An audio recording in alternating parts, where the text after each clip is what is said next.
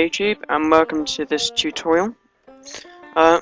So I'm just going to give you the lowdown on this new tool for Adobe After Effects CS4, and it's called the Panini tool.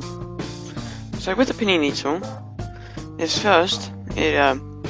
has quite a few things. I just want to show you that. So I'm going to go to Composition, New Composition, and then you want to set it to 1280 by 720 and make it about a minute, 25 frames a second, and okay.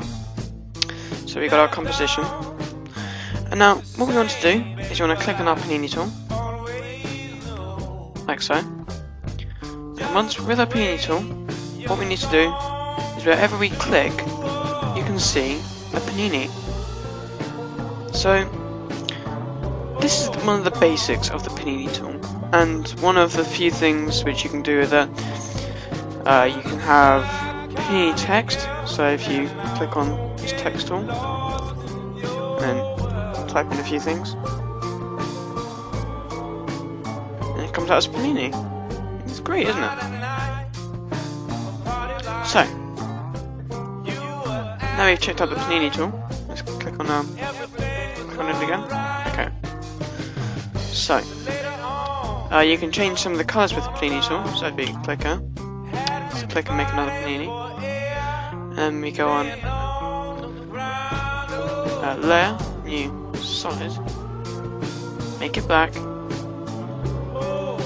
And actually, yeah, let's put another Panini on top of that. So, let's put the Panini on top. There you go. And then if you go on Effect, Color Correction, and then CC Tone. As you can see, it's been changed to these three colours.